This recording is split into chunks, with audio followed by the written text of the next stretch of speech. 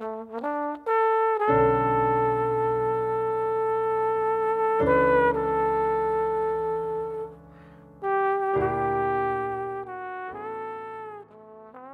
me, when I'm writing, and I mean, it's important on the last record as well, but even more so now, I think, is just the sense of melody and melody and rhythm and harmony, and I think the sounds of the pieces. I just really try to my best to incorporate all my favorite sounds and melodic ideas. You know, I think Marshall's sense of melody is the first thing that comes to mind when I think about his music.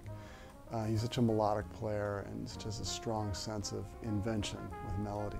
Rhythmic integrity of his music is always really strong. You know, he's played a lot with Edmar Castaneda, and that, you know, Latin influence, I feel like, comes across in his music and in a really compelling way. No, this music on this record is, I think it really kind of incorporates a lot of influences from the other people that I work with and play with. And classical music is a big influence on my writing. A lot of the music has a larger scale to or a grander scale feeling to it, in that he's written a lot of music that basically has multiple sections, movements, so it kind of has like a sweet feeling to it. And then the soloists on a lot of the pieces on this record solo over different sections of that piece. The musicians on this record, I think, are I mean, they're all world class, and for me, I mean, Donny's just one of a kind. I mean, there's nobody else who plays like that, period. So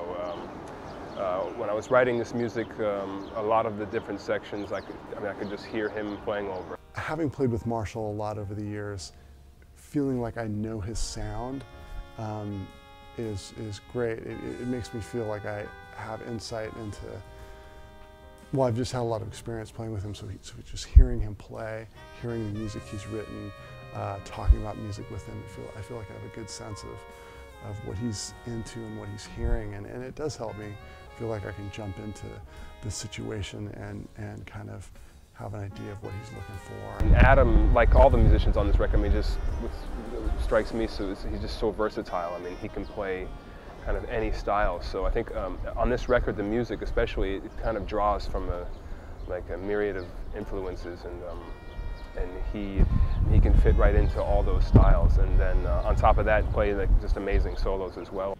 These pieces have a lot of variety in terms of moods, and they really kind of take you on a journey. You know, they tell a story. It's not your standard jazz where you have the head solos, head out. You know, there's a lot of different textures and moods that it takes you through. So I would think, even from a non-jazz musician, this music would be very inviting. You know, you don't have to understand all the complicated stuff to feel the story that it's telling. Yasushi Nakamura, for me, he brings an intensity to like the bass parts, especially in this stuff, which is just I mean, rhythmically, and you can just, I can hear and I can even see that he puts his entire body into it.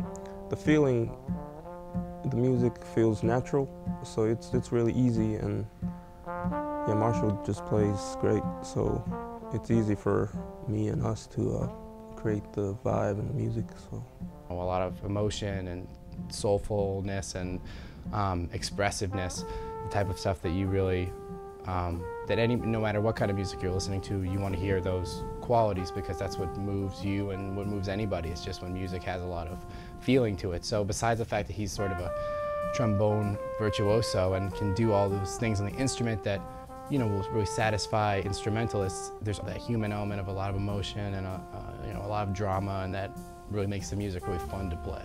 Eric Doob on drums, I mean, he can play straight ahead, Latin, anything, and he's also just incredibly musical. So, I mean, all these musicians, it's just really a pleasure to be able to write music like this, you know, and when I sit and write at the piano and orchestrate things for the quintet, you know, I have a thing in mind, but sometimes, especially with this music, I can't really write on the page. You know, sometimes there's not a way to write on the page what I want. And these guys, you know, we rehearse for a few hours this music, and all of a sudden it takes the form, and they know exactly. For some reason, they just know exactly what's going through my mind, and that's what all these guys are able to add on their own. That makes it, I think, so special.